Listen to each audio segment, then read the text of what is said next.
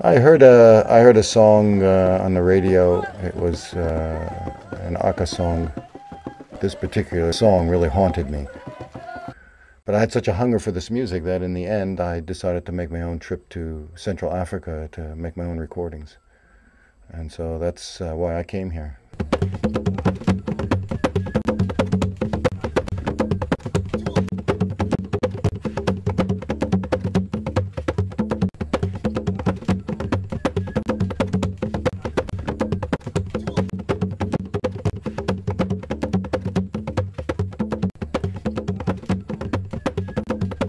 When I came, I didn't even have a mosquito net because, you know, in Colin Turnbull's books, I had a short correspondence with him before I left for Africa the first time. And, you know, there's no mosquitoes in the forest, which is true. There aren't any in the forest, but there are lots of mosquitoes at the edge of the forest where the trees have been cut down.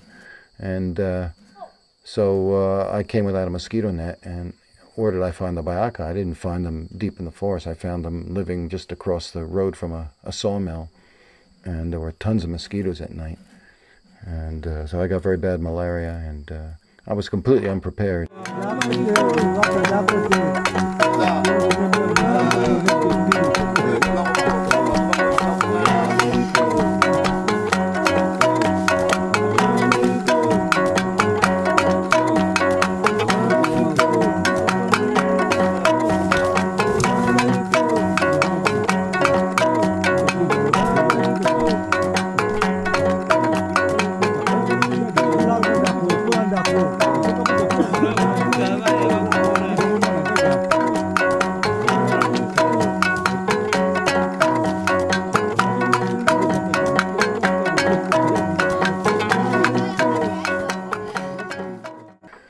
The thing that made me stay was the music, because at nighttime it was a different world.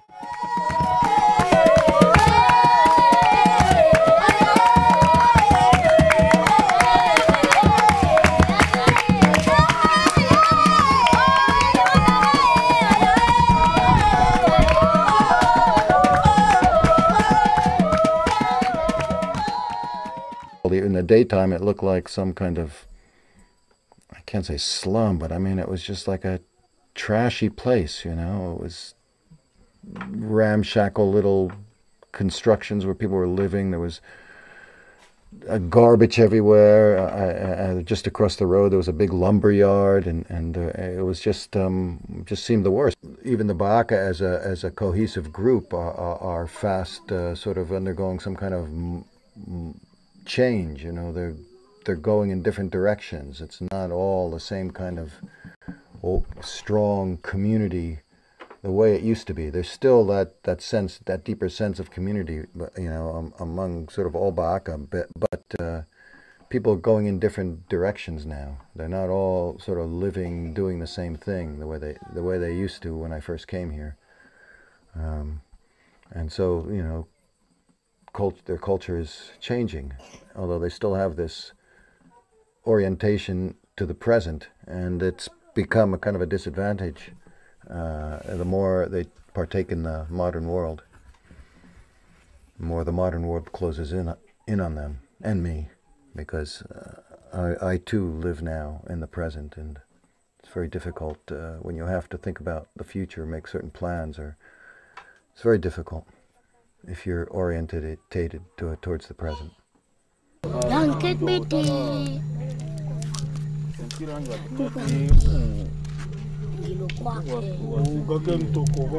You start to live in the present rather than, you know, always looking into the future or dwelling on the past. It really is like you've woken up, and I feel like the Bayaka have done that for me. They've woken me up, because I used to live in a kind of fantasy world of the future, and you know, you're thinking about all the time about the future and stuff, but you get caught up and you kind of, the present passes you by, you know, and you're not even aware of it. And sort of makes life longer when you live in the present moment.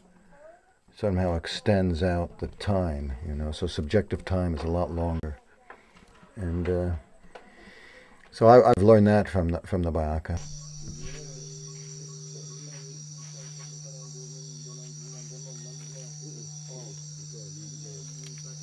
they had a great sense of humor, and they were they don't hold resentments. They're tuned to the moment. They don't think so much about far into the future or deep into the past. You know, they like to live in the present. And I've learned a lot from that. And I mean, I feel when you start living in the present, it's like you've woken up.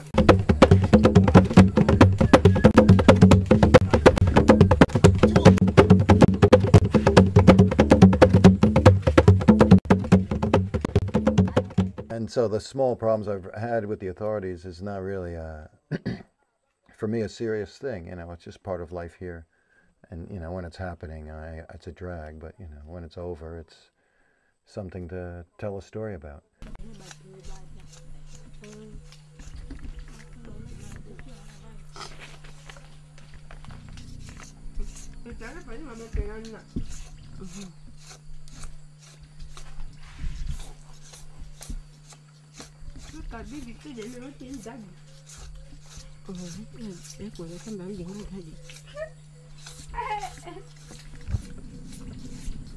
The more serious problem is what the immigration to this area is doing to the Bayaka, and the relations between the Bayaka and the Bantu, who are mostly immigrants to this region from areas farther north, and mostly the savannah.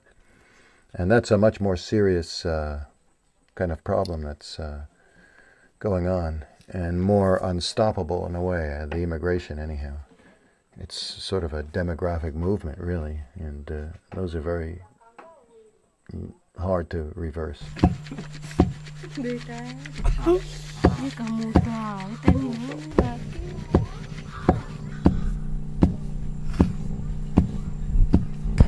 Buka di.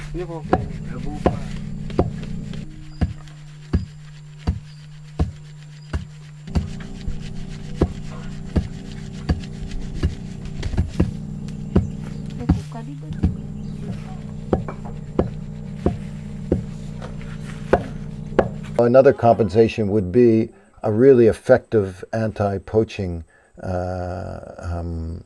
undertaking here, to really clamp down on the poaching, stop the illegal hunting, which is going on with a lot of illegal firearms, and also wire snares, which just are indiscriminate and kill day and night, you know. And a lot of the animals that are killed, they just rot in the cables. And if the project was able to really stop or stomp out the bulk of this poaching, that would almost, to me, be a good compensation for the sacrifices the Bayak have made. But they haven't been able to do that. I mean, you know, it's not totally their fault. It's also the fault of the authorities, who are, everybody here is kind of, even some of the people that work for the project are secretly, you know, benefiting from or involved in poaching.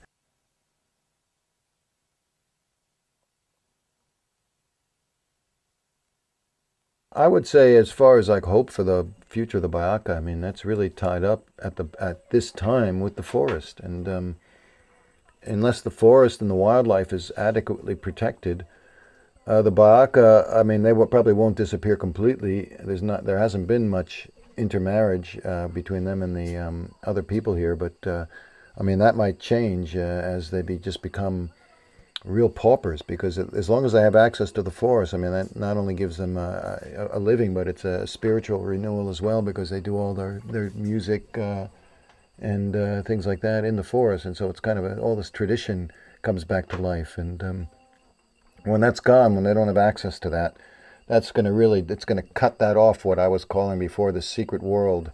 It's going to just take it away from them, and then there's really nothing.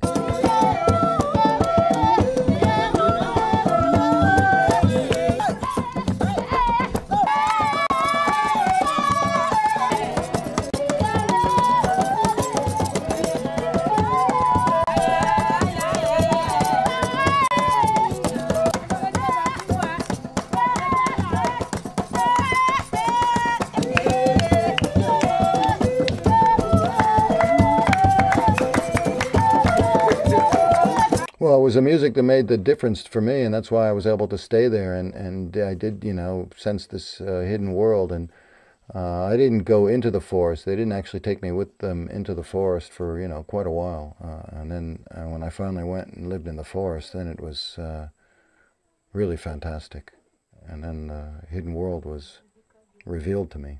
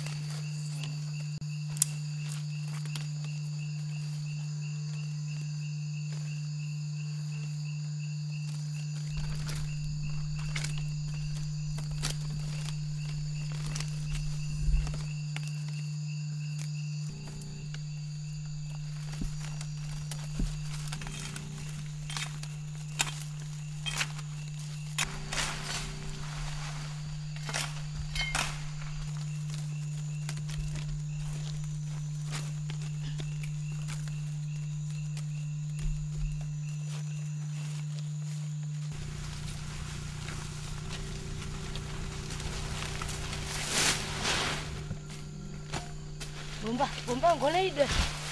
Ngole mabenji ba jembe. Ka mabenji jembe re.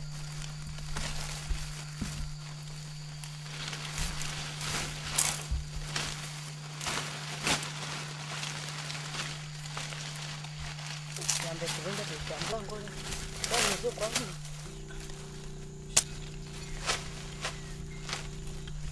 Kalema bila pani.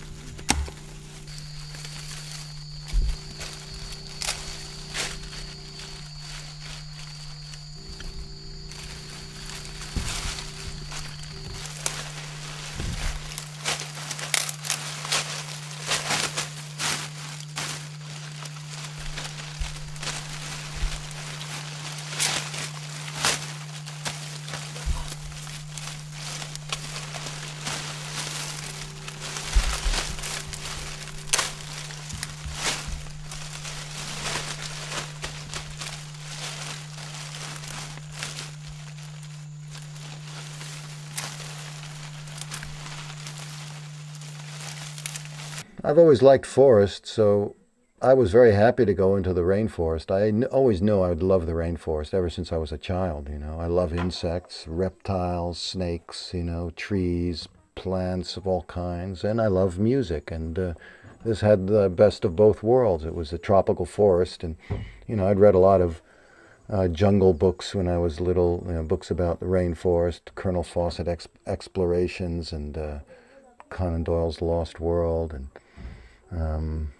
just a whole bunch of books like that. A lot of stuff on the Amazon, and not so much on Africa, but the Colin Turnbull book. And I always knew I'd like the rainforest. So that wasn't a problem, and I did. I liked it even more than I thought I would. And with the music. So going into this forest, it was fantastic.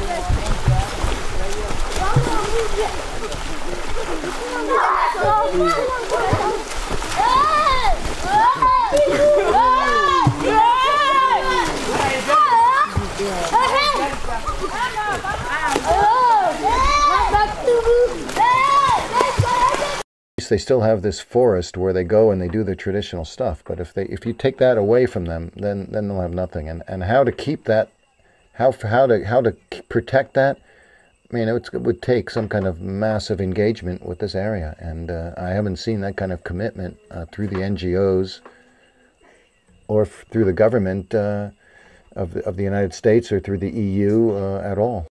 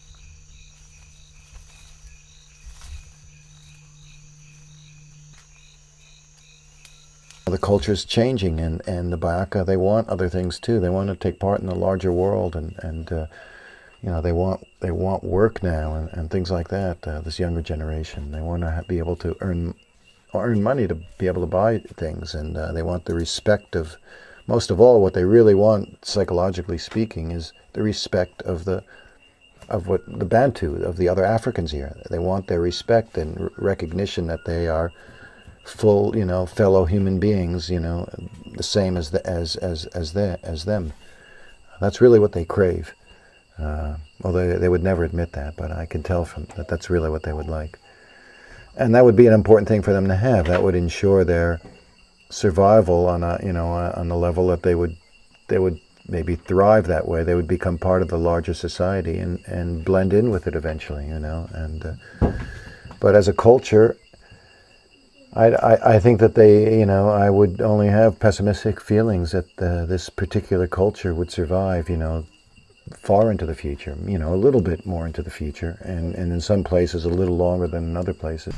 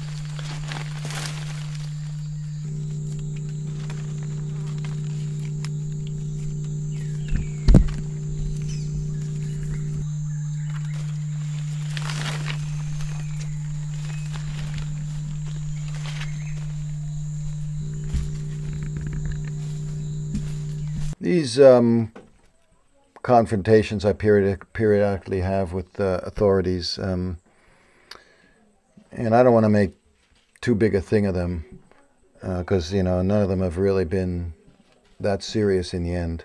I mean, a couple of high points were or low points in terms of my relations with the authorities, are when I wanted to move the Bayaka away from the sawmill and from the town of Bayanga, and just a couple of kilometers really, just across the Kenya stream and up the hill and then a kilometer or so down the road.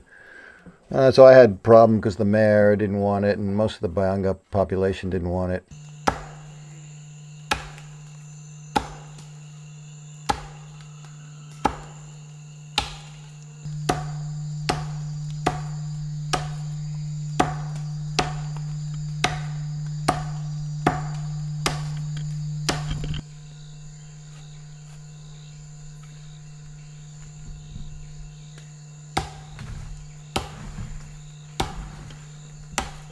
The moving was not to the advantage immediately of the mayor, who used to really abuse the Bayaka, having them forced labor in the village a few times a week, the men. And also the Bayanga villagers, who a lot of them had come for the sawmill that had now closed down, and they were from Savannah. And now to make a living, they were making a living from the Bayaka with these palm leaves. And so they liked it that the Bayaka were right there, sort of at the edge of town. And so none of these people wanted me to move the Bayaka.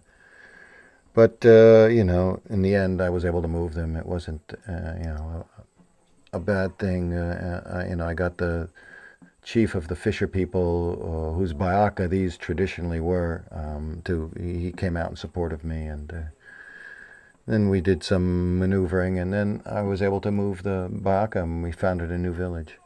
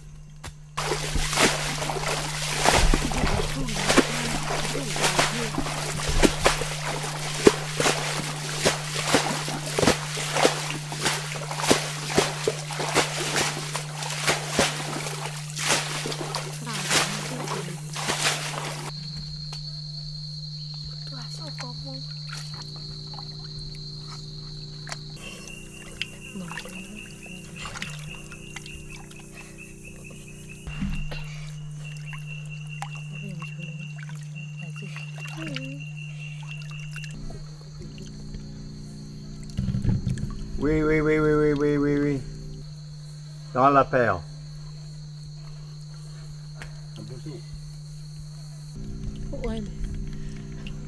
Oui, dans la oui. Très bien.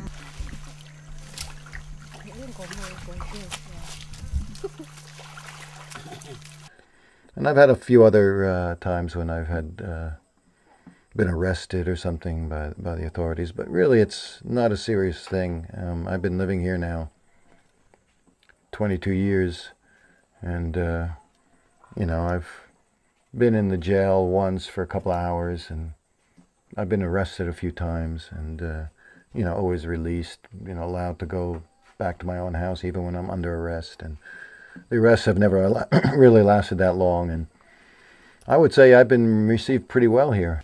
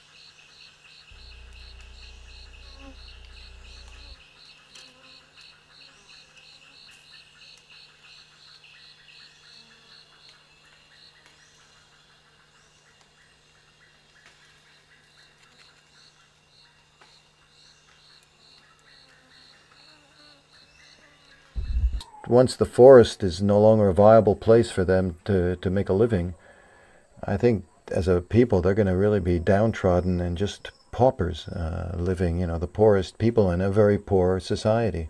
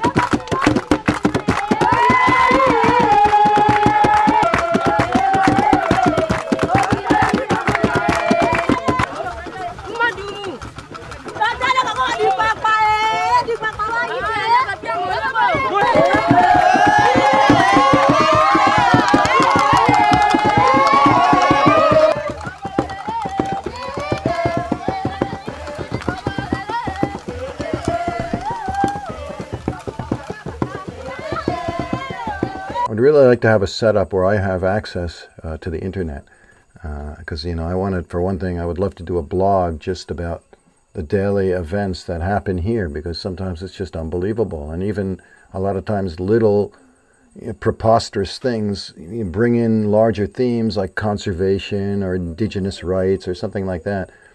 And anyhow, in this blog, it wouldn't just be a blog. I would love to have, you know, I would have, you know, visual images. There'd be music, and I would like to have even the Bayaka talking. You know, I would like to have video streaming or videos and video streaming, so there could be this even some instant communication. And I'm there to translate anything that the Bayaka say. I can translate into English, and so we can have sessions where someone wants to talk to the world, and he talks to the world, he or she talks to the world, and I translate, you know. And you know, I think this would be a great kind of interface. I would love to have this kind of interface, give this to the Bayaka, this interface to the outside world, not having to go through all these intermediaries and things like that.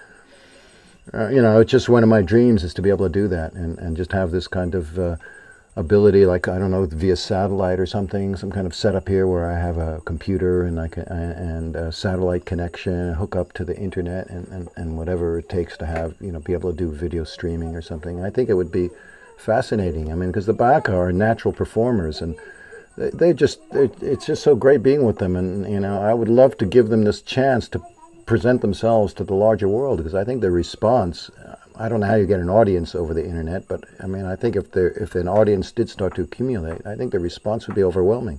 I mean, maybe the Bayaka could get help to help them deal with all the mess that's surrounding them here. Maybe they don't have to go through NGOs or government or, you know, EU or whatever. Maybe they could appeal directly to the outside world, and help could come that way, you know, directly, you know, right, directly to here. I mean, that would be fantastic, you know, that's my dream. Because I don't want to have to deal with all these other organizations and things. They just don't seem to really have the Bayaka as a priority. This is Mbuku. He lives in the village here. He's, I don't know, a few months old. He's the son of a... He's the son of a boy I've known all his life. I mean, a boy, now he's a man. He's married and with this beautiful child. But infant mortality among the Bayaka is something like 50%. I mean, I've been keeping records a little bit just in this village here, and it really is about 50%. And that, when I say infant mortality, I mean up to the age of 2. So, I mean, he's got a long way to go, this little guy, before he makes it to 2 years old, and gets out of that 50% thing. And then he'll have some slightly better chances to continue living then. But, that's why, I mean, health is a big issue here. And the Bayaka have no one really to help them. There's no one interested, and they come to me. And unfortunately, I'm not employed by anyone. I don't have any NGOs behind me. I